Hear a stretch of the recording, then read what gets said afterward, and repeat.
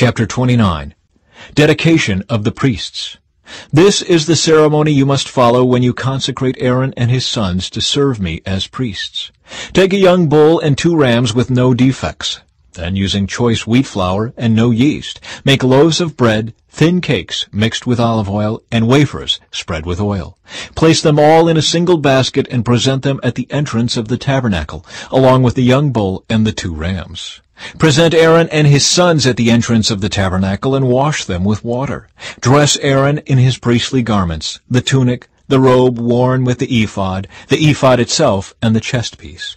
Then wrap the decorative sash of the ephod around him. Place the turban on his head and fasten the sacred medallion to the turban. Then anoint him by pouring the anointing oil over his head. Next, present his sons and dress them in their tunics. Wrap the sashes around the waists of Aaron and his sons, and put their special head coverings on them. Then the right to the priesthood will be theirs by law forever. In this way you will ordain Aaron and his sons. Bring the young bull to the entrance of the tabernacle, where Aaron and his sons will lay their hands on its head. Then slaughter the bull in the Lord's presence at the entrance of the tabernacle. Put some of its blood on the horns of the altar with your finger, and pour out the rest at the base of the altar. Take all the fat around the internal organs, the long lobe of the liver, and the 2 kidneys, and the fat around them, and burn it all on the altar. Then take the rest of the bull, including its hide, meat, and dung, and burn it outside the camp as a sin offering. Next, Aaron and his sons must lay their hands on the head of one of the rams. Then slaughter the ram, and splatter its blood against all sides of the altar. Cut the ram into pieces and wash off the internal organs and the legs. Set them alongside the head and the other pieces of the body. Then burn the entire animal on the altar. This is a burnt offering to the Lord. It is a pleasing aroma, a special gift presented to the Lord. Now take the other ram and have Aaron and his sons lay their hands on its head. Then slaughter it and apply some of its blood to the right earlobes of Aaron and his sons. Also put it on the thumbs of their right hands and the big toes of their right feet. Splatter the rest of the blood against all sides of the altar. Then take some of the blood from the altar and some of the anointing oil and sprinkle it on Aaron and his sons and on their garments. In this way they and their garments will be set apart as holy. Since this is the ram for the ordination of Aaron and his sons, take the fat of the ram, including the fat of the broad tail, the fat around the internal organs, the long lobe of the liver, and the 2 kidneys and the fat around them, along with the right thigh. Then take 1 round loaf of bread, 1 thin cake mixed with olive oil, and 1 wafer from the basket of bread without yeast that was placed in the Lord's presence. Put all these in the hands of Aaron and his sons to be lifted up as a special offering to the Lord. Afterward, take the various breads from their hands and burn them on the altar, along with the burnt offering. It is a pleasing aroma to the Lord, a special gift for him. Then take the breast of Aaron's ordination ram and lift it up in the Lord's presence as a special offering to him. Then keep it as your own portion. Set aside the portions of the ordination ram that belong to Aaron and his sons. This includes the breast and the thigh that were lifted up before the Lord as a special offering. In the future, whenever the people of Israel lift up a peace offering, a portion of it must be set aside for Aaron and his descendants. This is their permanent right, and it is a sacred offering from the Israelites to the Lord. Aaron's sacred garments must be preserved for his descendants who succeed him, and they will wear them when they are anointed and ordained. The descendant who succeeds him as high priest will wear these clothes for 7 days as he ministers in the tabernacle and the holy place. Take the ram used in the ordination ceremony and boil its meat in a sacred place. Then Aaron and his sons will eat this meat, along with the bread in the basket at the tabernacle entrance. They alone may eat the meat and bread used for their purification in the ordination ceremony. No one else may eat them, for these things are set apart and holy. If any of the ordination meat or bread remains until the morning, it must be burned. It may not be eaten, for it is holy. This is how you will ordain Aaron and his sons to their offices, just as I have commanded you. The ordination ceremony will go on for 7 days. Each day you must sacrifice a young bull as a sin offering to purify them, making them right with the Lord. Afterward, cleanse the altar by purifying it. Make it holy by anointing it with oil. Purify the altar and consecrate it every day for 7 days. After that, the altar will be absolutely holy, and whatever touches it will become holy. These are the sacrifices you are to offer regularly on the altar. Each day offer 2 lambs that are a year old, one in the morning and the other in the evening. With one of them offer 2 quarts of choice flour mixed with 1 quart of pure oil of pressed olives. Also offer 1 quart of wine as a liquid offering. Offer the other lamb in the evening, along with the same offerings of flour and wine as in the morning. It will be a pleasing aroma, a special gift presented to the Lord. These burnt offerings are to be made each day from generation to generation. Offer them in the Lord's presence at the tabernacle entrance. There I will meet with you and speak with you. I will meet the people of Israel there in the place made holy by my glorious presence. Yes, I will consecrate the tabernacle and the altar, and I will consecrate Aaron and his sons to serve me as priests. Then I will live among the people of Israel and be their God, and they will know that I am the Lord their God. I am the one who brought them out of the land of Egypt, so that I could live among them. I am the Lord, their God. Chapter 30. Plans for the incense altar. Then make another altar of acacia wood for burning incense. Make it 18 inches square and 36 inches high, with horns at the corners carved from the same piece of wood as the altar itself.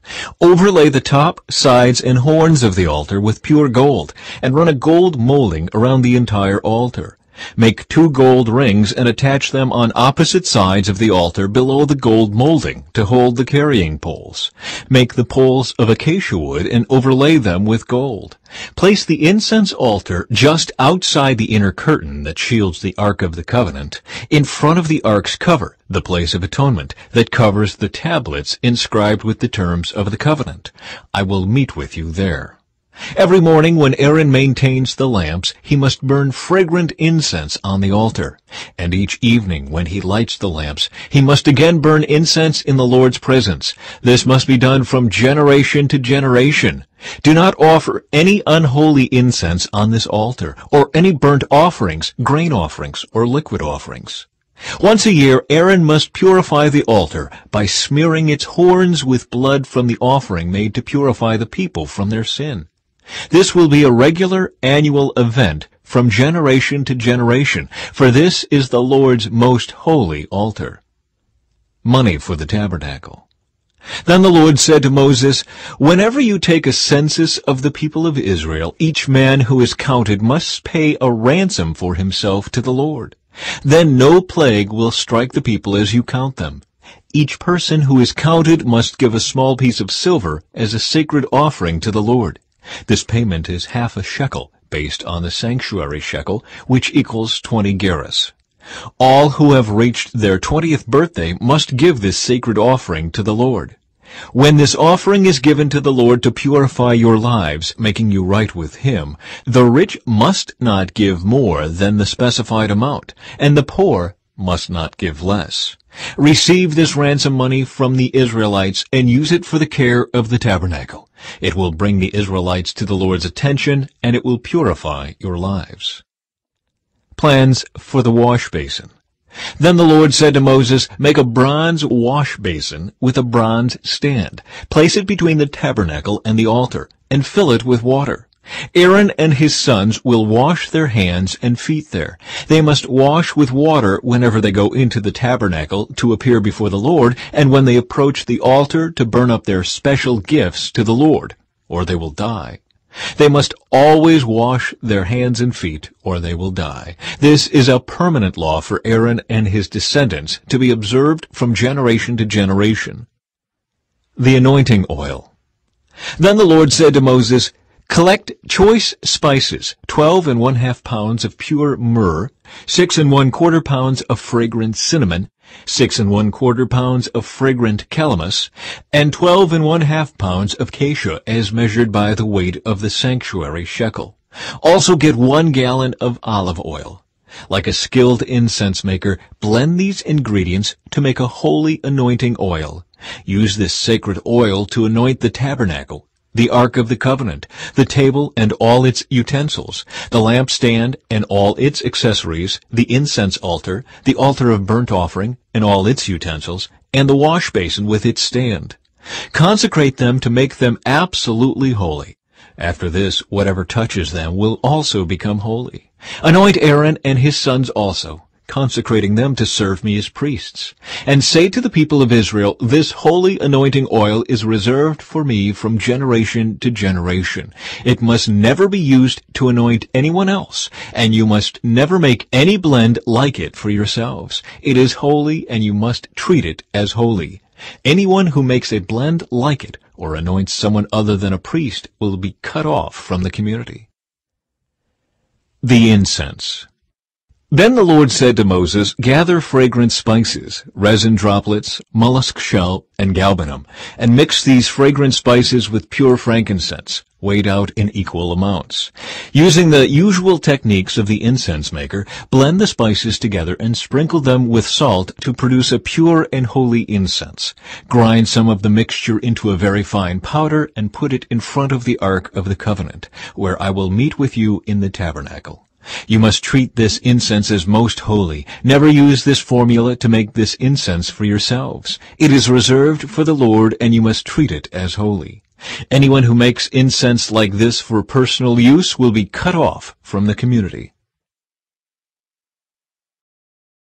Jesus also told them other parables. He said, the kingdom of heaven can be illustrated by the story of a king who prepared a great wedding feast for his son. When the banquet was ready, he sent his servants to notify those who were invited. But they all refused to come. So he sent other servants to tell them, the feast has been prepared, the bulls and fattened cattle have been killed, and everything is ready. Come to the banquet. But the guests he had invited ignored them and went their own way, one to his farm, another to his business. Others seized his messengers and insulted them and killed them. The king was furious, and he sent out his army to destroy the murderers and burn their town. And he said to his servants, the wedding feast is ready, and the guests I invited aren't worthy of the honor. Now go out to the street corners and invite everyone you see. So the servants brought in everyone they could find, good and bad alike, and the banquet hall was filled with guests. But when the king came in to meet the guests, he noticed a man who wasn't wearing the proper clothes for a wedding. Friend, he asked, how is it that you are here without wedding clothes? But the man had no reply. Then the king said to his aides, bind his hands and feet and throw him into the outer darkness, where there will be weeping and gnashing of teeth. For many are called, but few are chosen. Taxes for Caesar. Then the Pharisees met together to plot how to trap Jesus into saying something for which he could be arrested. They sent some of their disciples along with the supporters of Herod to meet with him. Teacher, they said, we know how honest you are. You teach the way of God truthfully. You are impartial and don't play favorites. Now tell us what you think about this. Is it right to pay taxes to Caesar or not? But Jesus knew their evil motives. You hypocrites, he said, why are you trying to trap me? Here, show me the coin used for the tax. When they handed him a Roman coin, he asked, whose picture and title are stamped on it? Caesar's, they replied. Well then, he said, give to Caesar what belongs to Caesar, and give to God what belongs to God. His reply amazed them, and they went away.